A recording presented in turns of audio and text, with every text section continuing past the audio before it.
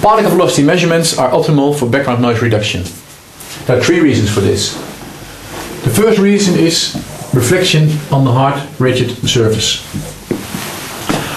When a sound wave hits a hard surface, it will reflect, and at the point of reflection, the sound pressure measured with a pressure microphone goes up, and the particle velocity measured with a microflown goes down.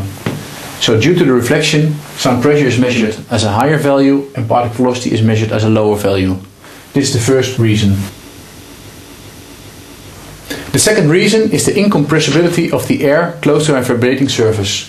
If this surface is vibrating, the first layer of air will be incompressible, which means that the air is moving in the same way as the vibrating surface.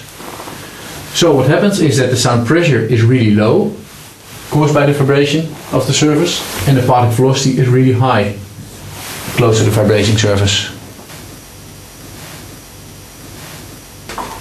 The third reason is the directionality of a pressure microphone and the directionality of a particle velocity microphone. The directionality of a pressure microphone is omnidirectional, which means that sound in all directions is heard equally loud.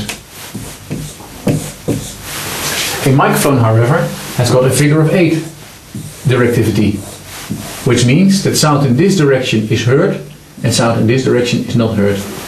This effect only will also save 10 dB.